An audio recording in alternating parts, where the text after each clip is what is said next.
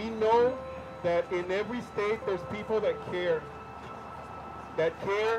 for humanity,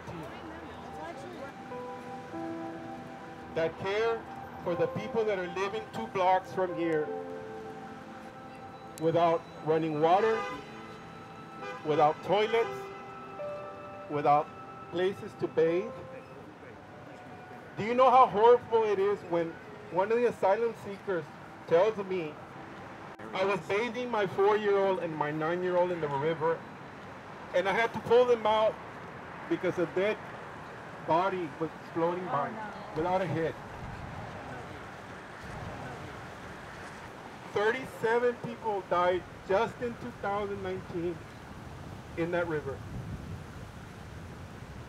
37 is 37 too many, if you ask me. And that needs to stop. And when does it need to stop? Now! You guys keep coming back, and you tell me I can't wait to come back because my heart filled, and I can't wait to come back to hug those people and tell them that they're human. They're not cockroaches. They're human beings that deserve to live. They come running from their countries, and just last week, when that man was denied asylum, what he did, he cut his throat in the middle of the bridge last week. It's murder. It's murder by the U.S. government.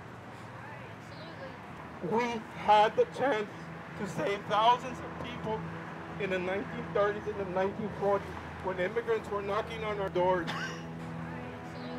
And we turned them away. And we promised, and we hated ourselves for doing it. And we said never again. And it's happening all over again. We had the chance to save lives. And we're saying no, close the doors. We said we would not repeat history. What happened to this country? It needs to stop. Metering needs to stop. MPP needs to stop.